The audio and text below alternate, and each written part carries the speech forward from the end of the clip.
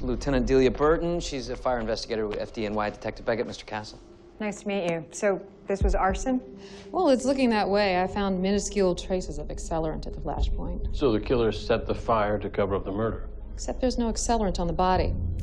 And the fire's flash point is deeper in the building. You know, normally when you're disposing of a body, you're going to make sure it burns. So maybe our victim surprised the arsonist? And the arsonist killed him, silencing him as a witness? That's how it looks to me.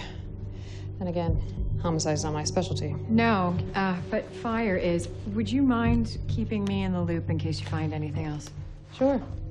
As soon as I know what happened, so will you. Well, what was that? The building. You guys should probably go. Sounds good. See ya. I'm marrying